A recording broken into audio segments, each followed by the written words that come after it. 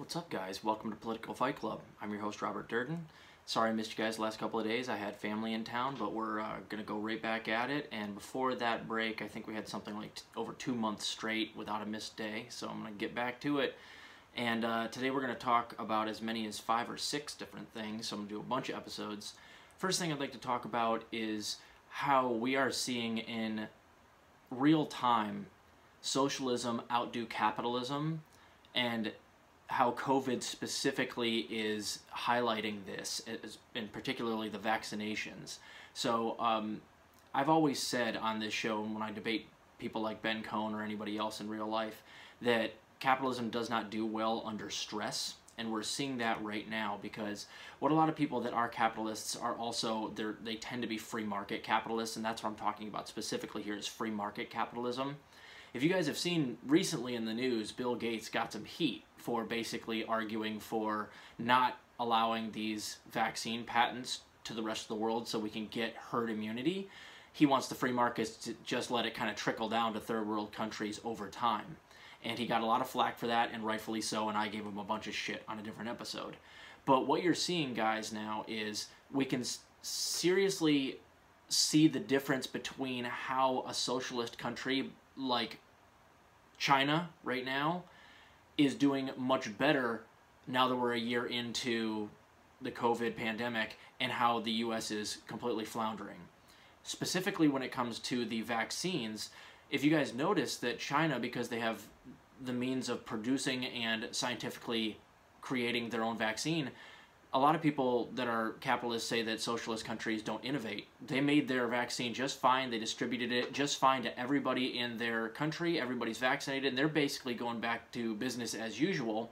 Whereas the United States is still, what do we got, 30% vaccination? Only half of our elderly are actually vaccinated, and Biden's touting these things as enormous victories when they're really not, when you compare it to other socialized nations. Russia also created their own vaccine, the Sputnik 5, and you know what those countries are doing now? They're letting their vaccines go to other countries for favors in the future, and that's particularly China, and they've been doing this with everything over the last, 50 years, and that's why they're catching up to us as the world's sole superpower, and they will soon surpass us. So what you're seeing, guys, is while the United States hoards its vaccines because those vaccines are owned by corporations that are ultra-capitalist, that don't want to release it for the sake of releasing it and getting the world vaccinated, China is just going to step in and go, oh, don't worry about it. You don't need to worry about the US. We'll get everybody vaccinated. They make a whole bunch of friends by distributing their vaccine to the rest of the world for nothing, and they can do so because they have a system that can produce a bunch, because there is a capitalist element to their system. It's state capitalism, and they are able to make all of these countries their allies while we're simultaneously making all these other countries our enemies.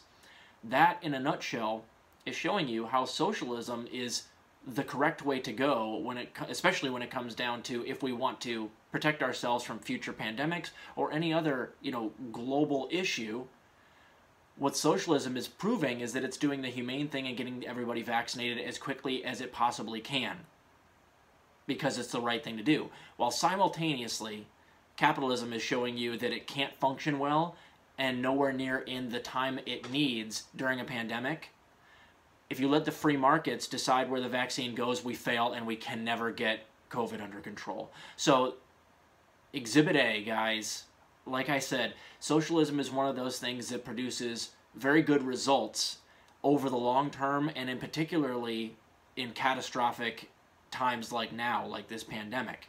And if you really want to prepare for something like global warming, which is really going to be the huge issue of our generation and future generations, you can't allow capitalism, and particularly free market capitalism, to decide where we go, because the markets don't do it quickly, and capitalists always exploit as much as they can, cut corners where they can to save money because they want to pad their bottom line, and that's not a good way to prepare for the future.